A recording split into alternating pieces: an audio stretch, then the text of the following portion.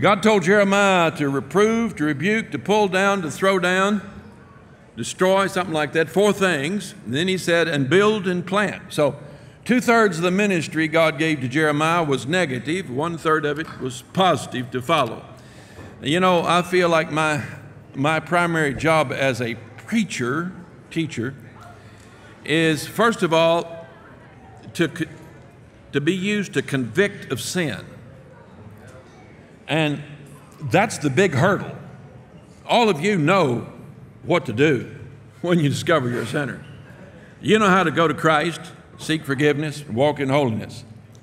But the big problem is to get us to admit that we're sinners. And so that's 2/3 of our ministry. All right, let's begin. Recovery is possible. The secular psychiatrists have a method, and it follows human nature, human constitution, and with some exceptions, it's accurate, and it really works. Just like a drug recovery program or an alcoholic recovery program that's secular-based can work. There are many people who are addicted to drugs or alcohol who've gone to some kind of a program that systematically showed them how they can deal with their drives and their addictions and how they can become accountable and how they can overcome, and they do overcome. So they're following natural human methods of changing your behavior. And that's valid. The problem is most people can't do it. Acknowledge the problem is the first step. He that covereth his sin shall not prosper, but whosoever confesseth and forsaketh them shall have mercy. It's a vortex. Sin is a vortex, pulling you down, swirling you around, going deeper, faster, further than you ever thought you would go, staying longer than you wanted to, and not releasing you. You can't escape the vortex.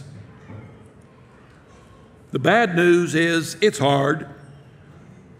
If you want some kind of foo-foo dust sprinkled on you, some magic cure where you don't have to will. I know a lot of people said to me, God, just take away this drive for cigarettes, or just take away this drive for alcohol.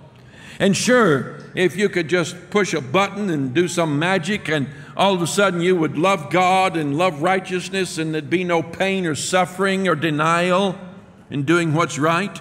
Most everybody in the world would choose that. But you see, God set your body up and this world up so it would be a contest. And you have to build character by choosing. And sometimes choosing is hard. The good news is it's easier when you know how your brain works, say the psychologist.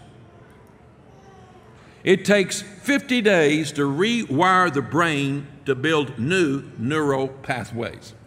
You remember we talked about how you build these negative pathways, these pathways to destruction. Well, those won't ever go away. They'll always be there. There'll always be the reminder, always be the stimulation, always be the temptation. But what you can do is you can build new neural pathways which take you in ways that are righteous and pure. And with enough practice, enough application, enough participation in that new neural pathways, they can become just as dominant and just as strong as the old drive for drugs, food, shopping, cell phones, social media, pornography. They can become dominant, and they can become a source of satisfaction and pleasure, the new pathways. The problem is it takes time. The scientists say it takes 45 days. For biblical reasons, I say it takes 50 days. I won't go into the biblical reasons, but there are lots of them. Your brain equates old learning as normal when you learn something healthy. In other words, there's going to be a competition in your brain between those old practiced habits and the new habits. And the old practiced habits have got the edge because they're stronger, they're more dominant, and the brain has now grown to follow in the old past. When I shake hands with men, I can usually tell what they do for a living. Even men with strong hands, there's a difference between a farmer, a welder, a carpenter, and a block layer. It's a difference in where the muscles are built up in the hand. What parts of the hand are stronger than the others. And a lot of times men are shocked when I tell them what they do for a living by just shaking their hand. Now, just as the hand or the muscles in the body will build up based on how you use it, so your brain will build up strength. It takes a while for those muscles to deteriorate and new muscles to be built when you change habits. And so it's going to be hard. It'll take 50 days. There is no delete button, but you have the power to build new circuits by putting your focus elsewhere. Here is the secular answer: reject and replace. Reject the old pathways in your brain and replace them with new pathways. You can eliminate a bad habit by replacing it with a new habit. You can protect and heal yourself from addiction by saying yes to other things. All of this is the secular answer to overcoming any kind of addiction. Your brain needs 50 days of repetition for a new habit to start feeling normal. That means that you would have to deny yourself any access, thought, meditation, mental indulgence in that thing so that that pathway becomes less used, less active, and a new pathway overprints it. The new circuits must grow big and strong because the old circuits will always be there. I went to a knife throw in Florida about 2 years ago. I hadn't used a bullwhip since I was a kid. And at that knife throw, they also had bullwhip contest. And they had 4 bells hung on the eave of a shed at different heights and different sizes. And the object of the game was to take the bullwhip and ring the bell without wrapping the whip around the string. And the building was in your way and all that sort of stuff. So they had some real expert showman bullwhip guys there. And they all gave it a try, and I think they only rang 2 bells without tangling it up, out of the best ones. It was all over with, and somebody handed me a bullwhip and said, "Why don't you try it?" I went, bam, bam, bam, and rung 3 of them straight in a row. Now, I was amazed at myself. I didn't even remember using a bullwhip, but when I was a kid, I remember now, I used to use them all the time. I used to go around cutting leaves with them. And I hadn't popped one in many, many a year. And that memory, when I picked up that whip, I could feel everything in it, the total movement of it. I could, the angle, the direction, what I had to do, it was just part of my body. That neural pathway was created some 60 years ago, 55 and 60 years ago. And it was still there waiting to be awakened. And when that whip went into my hand, all of a sudden it just flooded through me, the feeling, the sensation that I could do it, and I did. And so that's when I went back to practicing with a whip, and so we had our whip show last year, and we're going to have another one this evening. You're going to see me cut stuff out of Nathan's hand with a bullwhip, and if I can keep him standing still long enough. So you can build new pathways, but the old ones won't ever go away. Instead of perceiving unhappy chemicals as urgent disaster, you can accept them as natural blips in the awareness of a mortal being. See, when you get addicted to the chemical wash, the chemical flows, the chemical pleasure of an addiction, and that becomes a way of life, when you stop, the unhappy chemicals are going to rise to a disproportionately high level. That's what creates the withdrawal, even physical symptoms in withdrawal. So what you have to do immediately is accept those bad feelings and live with them without trying to cure them with some addictive pleasure. You have to just accept the fact that I'm not going to feel good doing this. That's what the secularists tell you. And that makes sense. That's true, right? Happy chemicals were not meant to surge all the time. They turn off when their job is done, so they're ready to alert you to the next good thing. It'll take a while for the balance of happy chemicals to come up and give you an emotional balance. You'll have to endure until that takes place. Your new realities, if you're going to get off of your addiction. Number one, you will live the rest of your life denying self. Now, I wrote this list, but it's consistent with what the secularists would tell you. You will live the rest of your life denying self. Now, they wouldn't say it like that. That's too right-wing way to say it, but in essence, that's what they would say. After all, isn't that what the Bible tells us we have to do? Deny yourself, take up your cross, and follow me? And anyone that stops an addiction has to deny themselves. Whether it's alcohol or drugs or cell phones or media. You will guard against temptation every moment. They wouldn't use the word temptation. But you will have to guard against it because it'll always be a temptation. You'll accept bad feelings as normal. You'll learn you can't live on a constant high. You can't go and eat just because you're a little depressed. You can't go and get that comfort food. Sneak it. Fill that old belly up. Blow yourself up like a balloon. You'll learn you've got to just, when you get fidgety and you just want to kind of eat and relax, or get on the social media and relax, or gossip, or go shopping, you're going to have to hurt a little bit. Have to find some other way of satisfying that need. Take up some hobby that's creative. Something you can do, like knitting or painting or herbs or something that is constructive and helpful, or doing our missions. You'll develop new neuron connections with activities that are wholesome. So it'll take a while to get those new activities to rise to the level of importance in your life as the old habits. 50 days. 50 days to a new beginning. First week, it's going to be dark. Woe is me. First day will be dark. First 8 hours will be a plunge. You'll be nervous. You'll be anxious. You may even get cranky. And by the second week, you'll say, I can't do this. I can't keep going. This is too painful. Life is not worth living without my addiction. It's my only source of pleasure. And then you'll say it's just not working.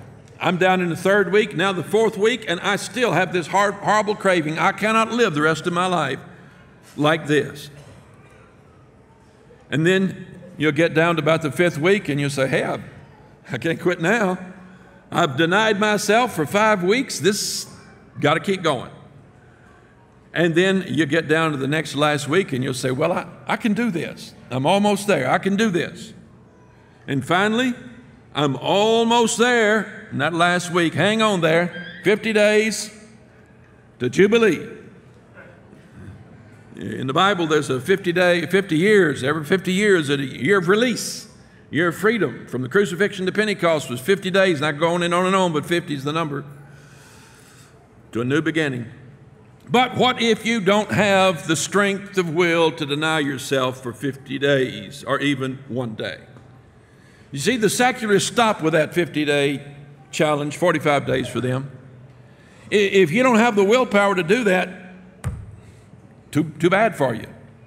But the gospel has another answer. What if you are sold under sin, as it says in Romans 7, unable to will yourself into self-denying actions? But the natural man receiveth not the things of the Spirit of God, for their foolishness unto him. Neither can he know them, because they are spiritually discerned. If you're a natural man, unsaved man, all you've got is the secular answer. Buck up your will and try to do it. But if you're a spiritual man, that is, you have the Spirit of God inside of you, then you have a resource that will give you a will that you don't have otherwise. You have a resource that is the power of God. Romans 7:14, for we know that the law is spiritual, but I am carnal, sold under sin. Romans 7 is a description of the sinner without the Spirit of God, contrary to what you've been taught, unless you've been listening to me. For that which I do, I allow not. For what I would, that do I not. But what I hate, that do I. Sold under sin. Now then, it is no more I that do it, but sin that dwelleth in me. We've talked about that. You understand that now. It's no longer I making a choice. I'm now compelled. I have this compulsion based on my brain, my habits. For I know that in me, that is in my flesh.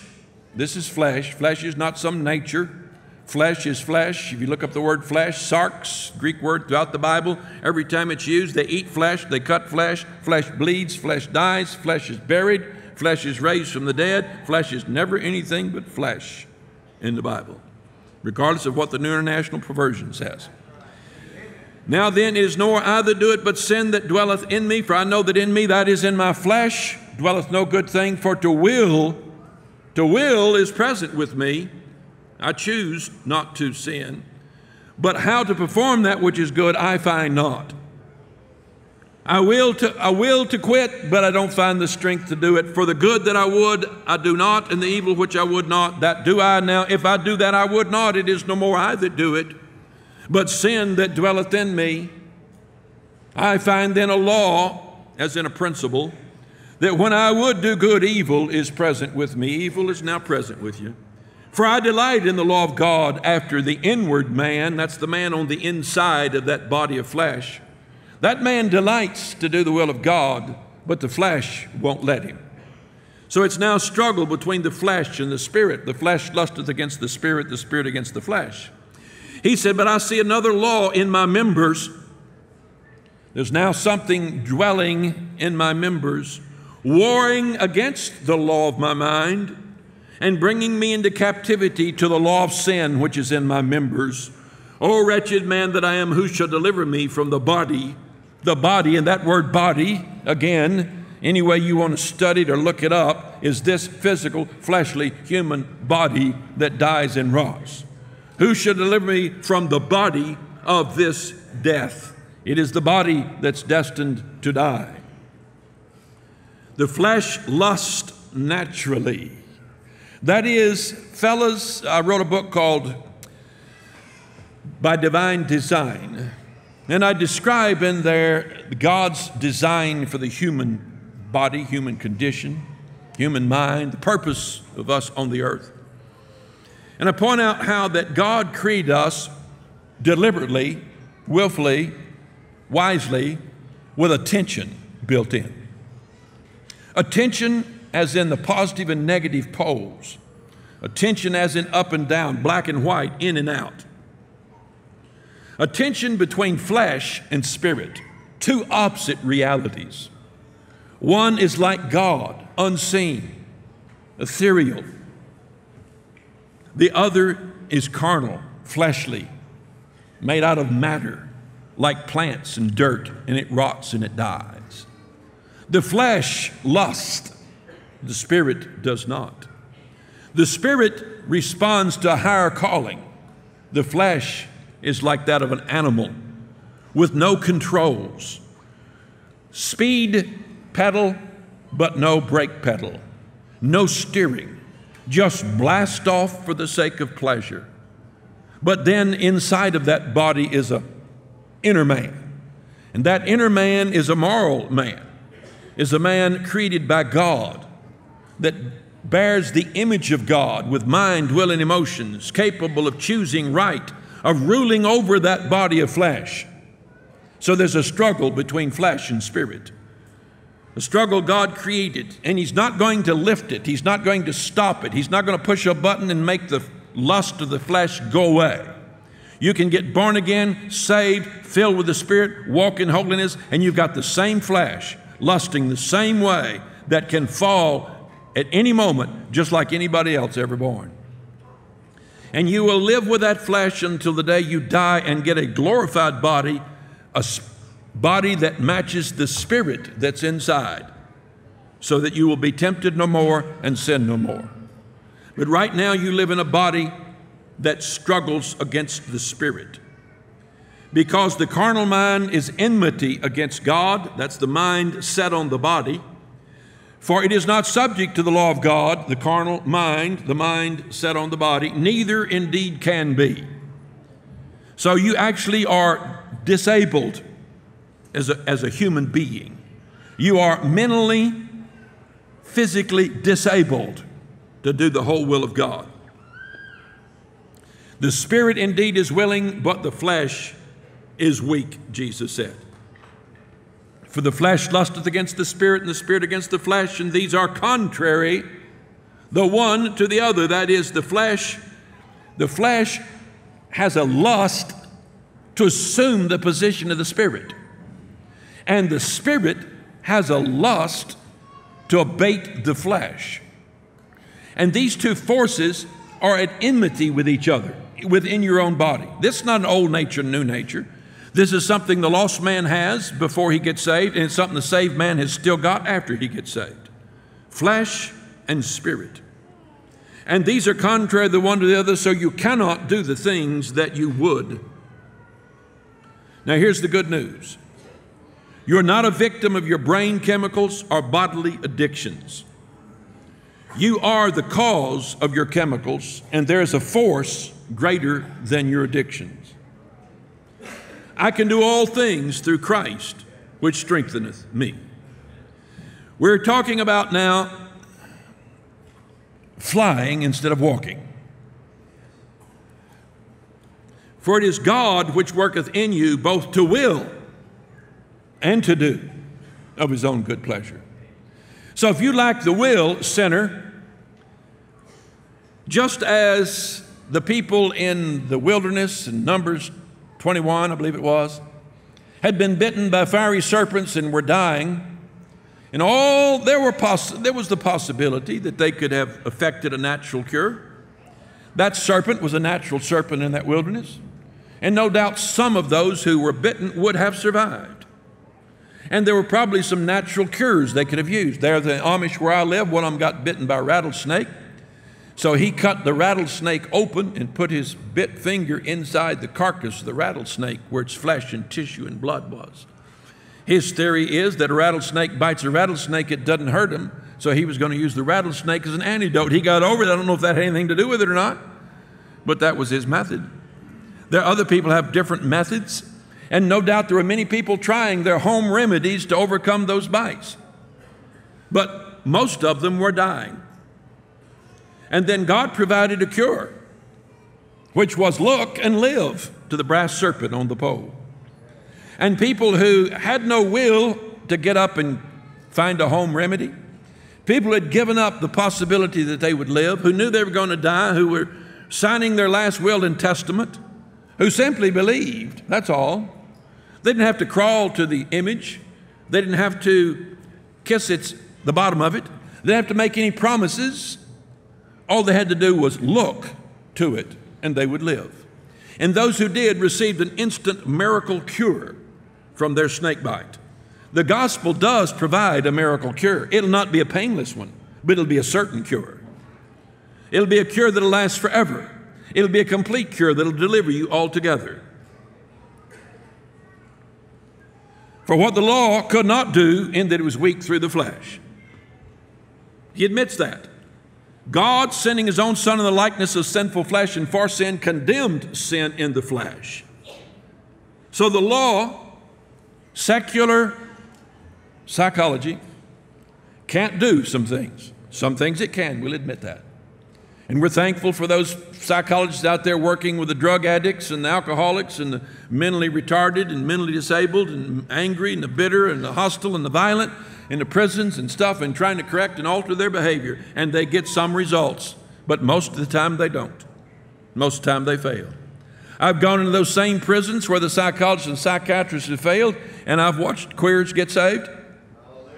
I've watched drug addicts and murderers and drunks and people like Rick Batson and others get born again and be cured from all those things instantly. Now, if you ask Rick, is it just, did a button turn and make it all go away? Rick said, no, I had to struggle. Had to fight the fight, had to put on the whole armor. Got knocked down a few times, but here I am. And I've given the gospel to 2 million people in the last couple of years. After having triple bypass surgery, And yet, God performed a miracle.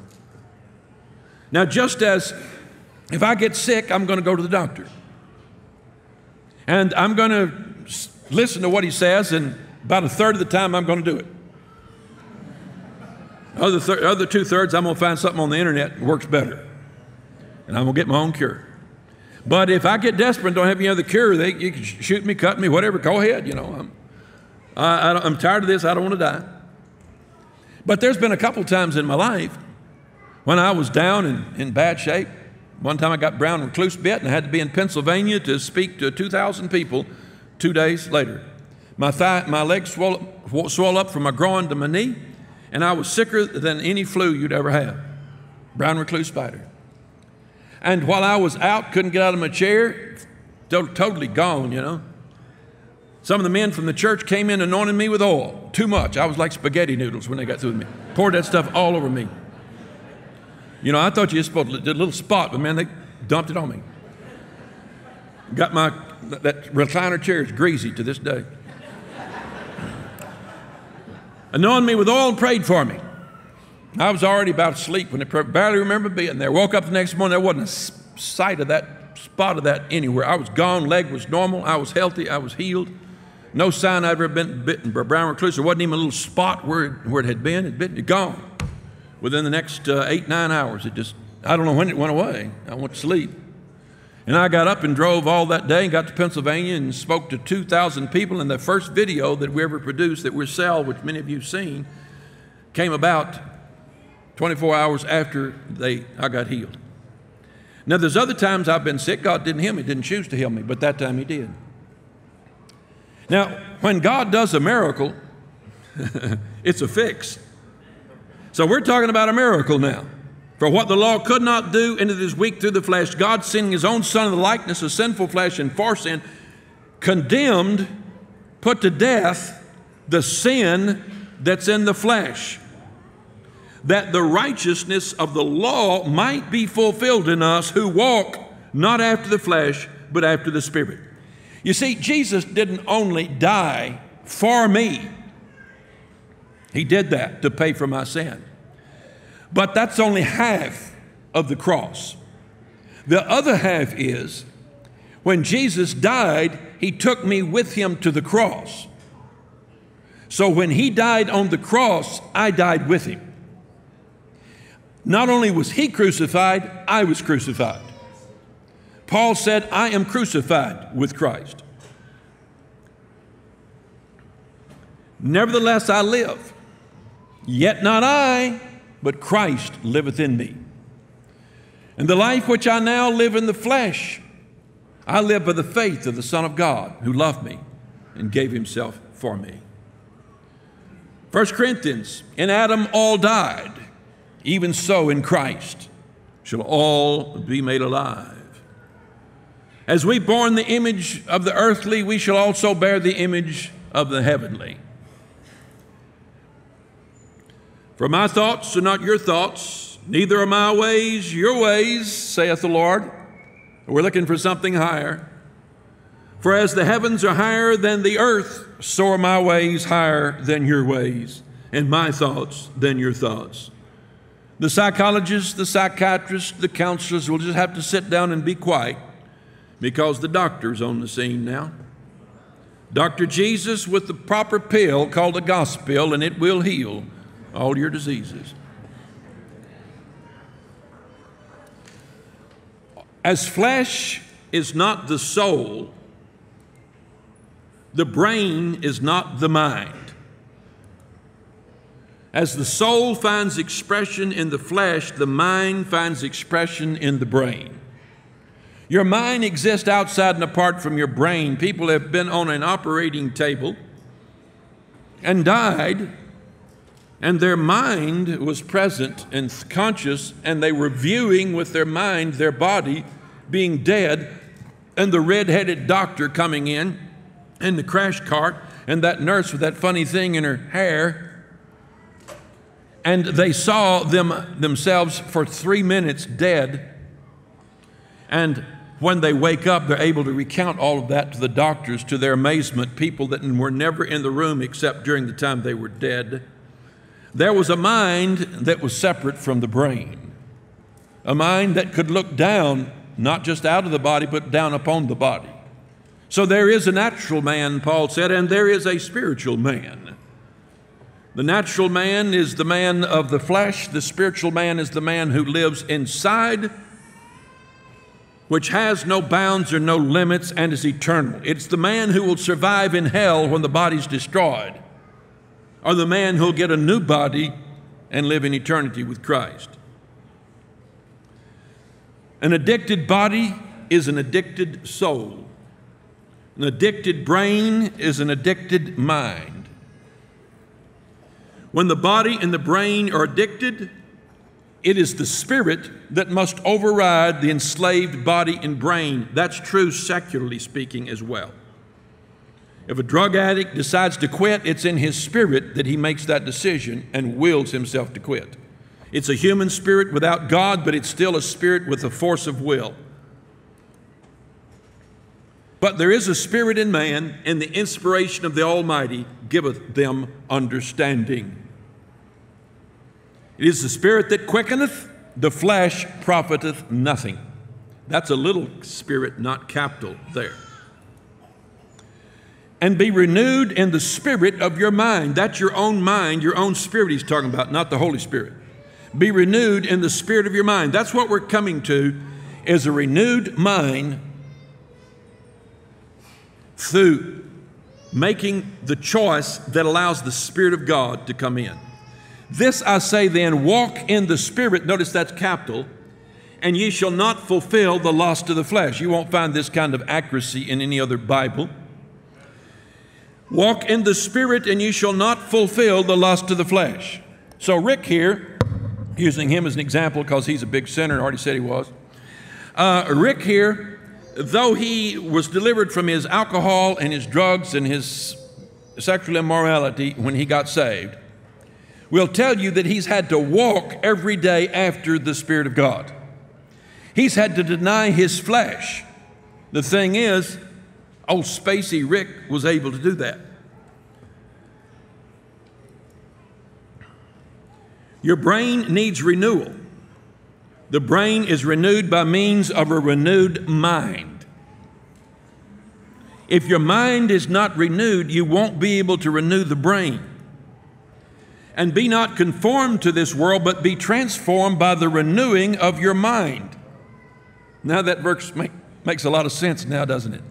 By the renewing of your mind, that you may prove what is that good and acceptable and perfect will of God. You see, when you get your mind renewed, then you'll be able to prove what is good, what's acceptable, what is the will of God in your life. You'll be able to demonstrate it.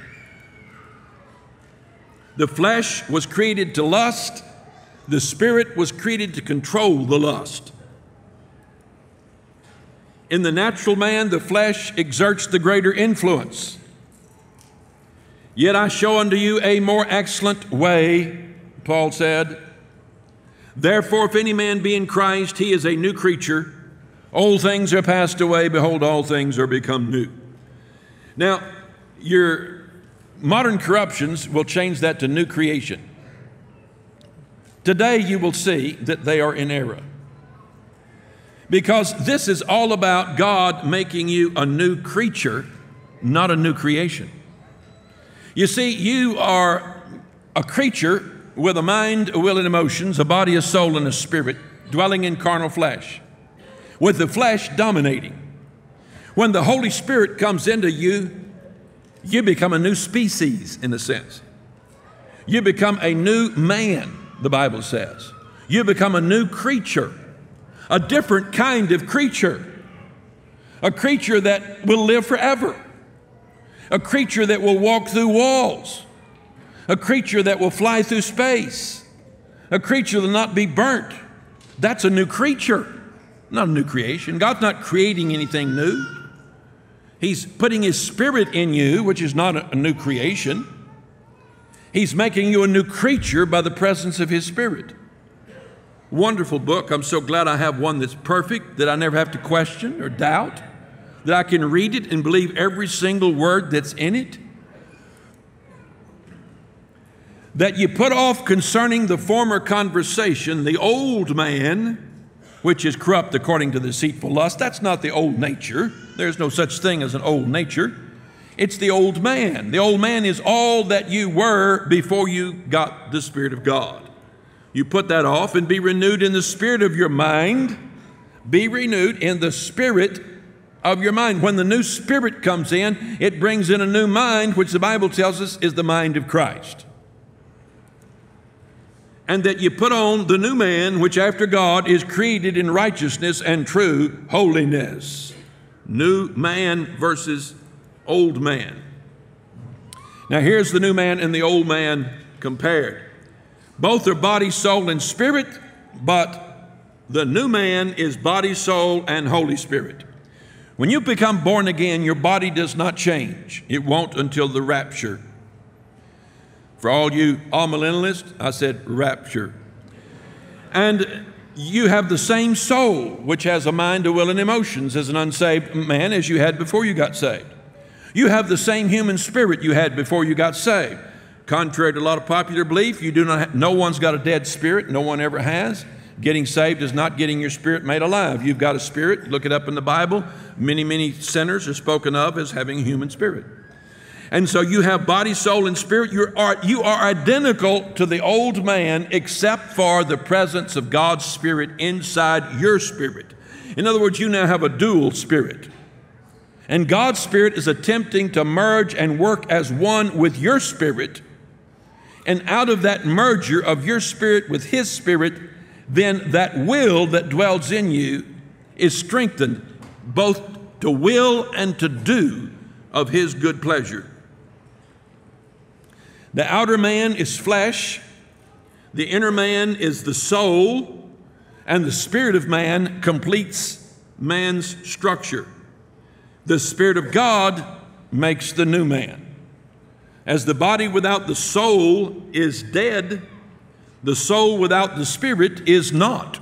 It does not exist. The soul and spirit are united as one in the human breast. A man is body, soul, and spirit, a trinity.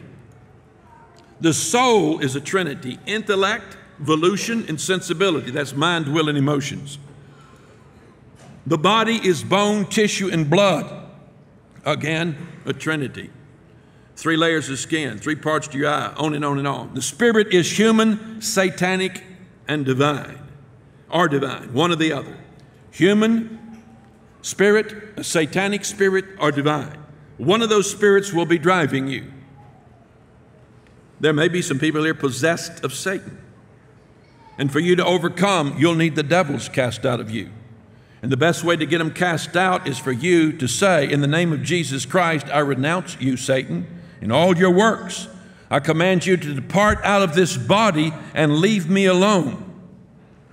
Now, if the devil dwells in you and you pray that prayer, you speak that out loud by faith, the devil will depart. And when he does, you might fall down on the floor and go unconscious. You might start gasping for breath. You might start screeching like a woman. You might need some help, somebody standing over you, and continue praying. But the devils will come out. And when they do, you'll find you have a greater sense of liberty than you ever had before. And now you can get saved. But until those devils are gone, you won't be free. I've seen many devils cast out. It's not my ministry, but I've seen them cast out a few, 20, 30, 40 times. And it's a right freaky thing to see it take place. I always laugh when it happens. It's so much fun. See, God put the devil down.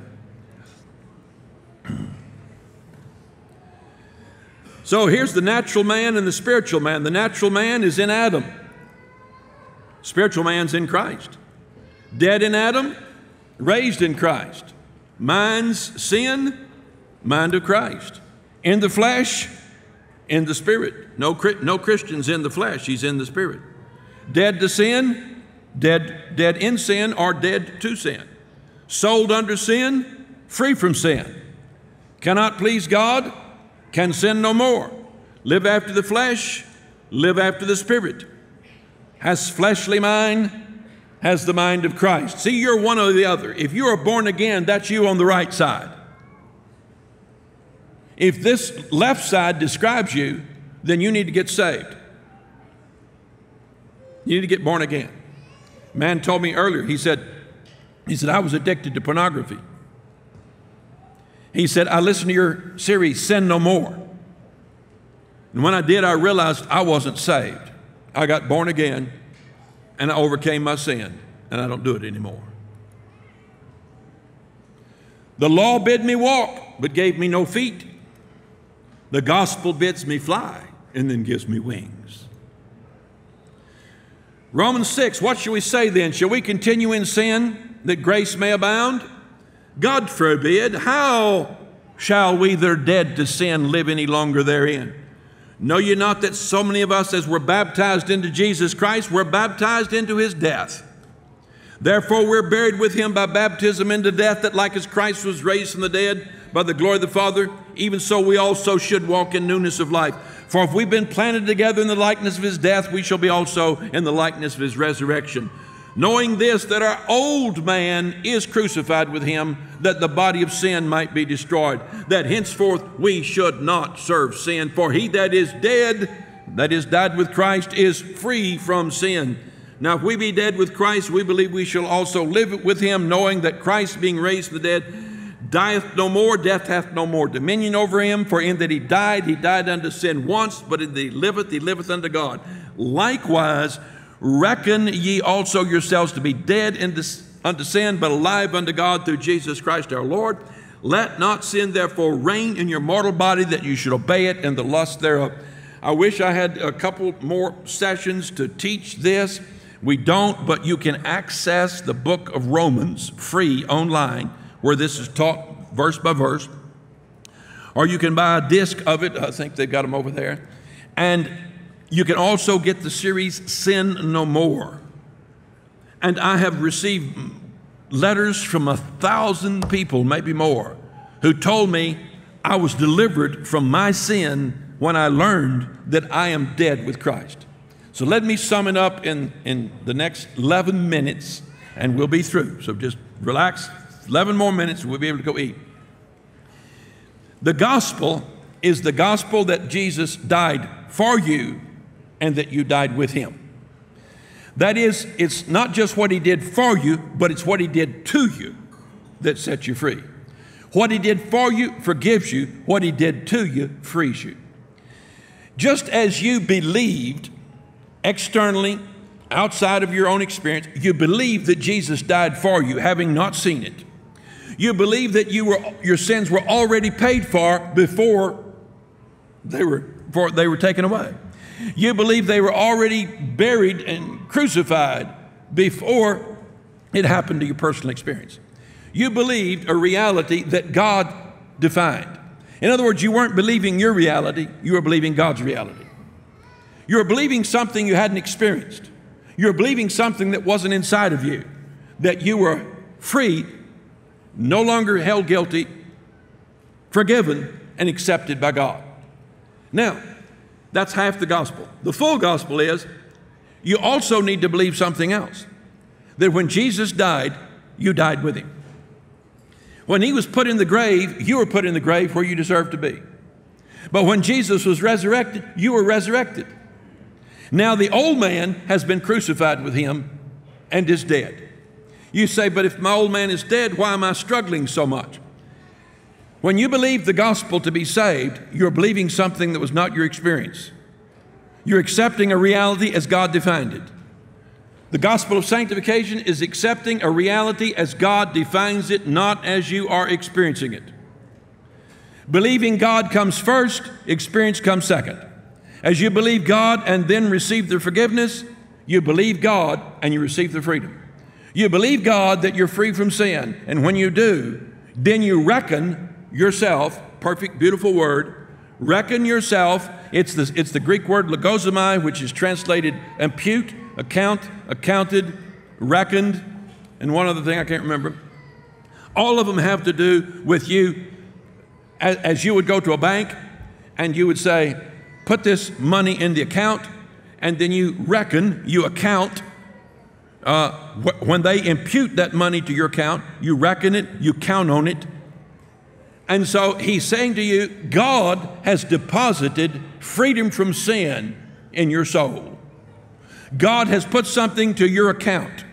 He put his death for you to take away your sin, and he put your death with him to free you from the power of it. So you reckon that to be true. Take your bookkeeping journal and write down, Jesus, when Jesus died, I died with him. Today, I'm free from sin. Sin no longer has power over me. I am a holy man who can live holy in all ways, in all things, at all times, by the power of Christ. Reckon yourself to be dead indeed unto sin, but not there, don't stop there, but alive unto God through Christ Jesus our Lord. So reckon yourself to be alive, and as he says 3 times in Romans 6, free from sin. Now you say, what's going to happen? Nothing. You're not going to feel anything. Not going to be any sensations. Not going to be any removal of passions or drives. The flesh will not die suddenly in your thinking, your experience. But here's the way it works. Walk after the Spirit, you shall not fulfill the lust of the flesh. You're walking along, when you leave here, when you go home, walking along in this old body, and the brain wants to do something to find pleasure that's sinful. Old habits come up. Now, you can walk as a Christian after the flesh, and you'll die. Or you can walk after the Spirit, and you'll live. Now, if you walk after the Spirit, it won't stop the flesh from walking beside you and whispering in your ear. It won't stop the flesh from pulling on you and saying, let's go here. But instead, you will just take the Spirit by the hand and you say, I'm going to go where you go. And so you get pulled between the Spirit and the flesh. But you hang on to the Spirit. And you pull your arm away from the flesh. And you say, I'm going to walk with Christ. And you say, I am dead to sin. I'm dead to you. I'm alive to God. And you follow God, you walk after the Spirit, and you will not fulfill the lust that is actually taking place at the moment in your flesh. I'm not telling you that God will take away the lust. I'm saying he'll give you a power higher and stronger than the lust. And the Spirit of God will enforce your will to make a choice that will enable you to die, to accept that crucifixion, to deny yourself, take up your cross, and follow him. Now, you can't do that except by faith. In other words, if you start looking at your experience, you will give up.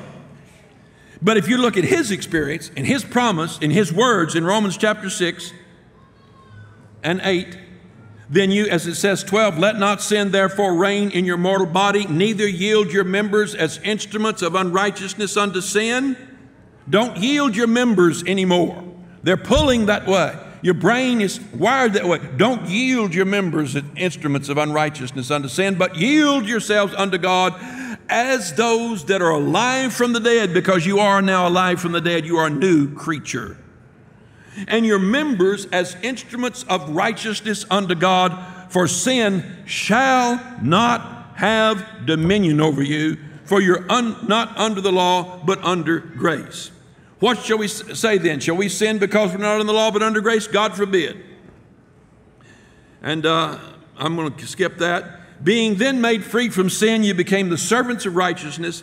I speak after the manner of men because of the infirmity of your flesh. For as you've yielded your members servants to uncleanness and to iniquity, even so now yield your members servants to righteousness unto holiness.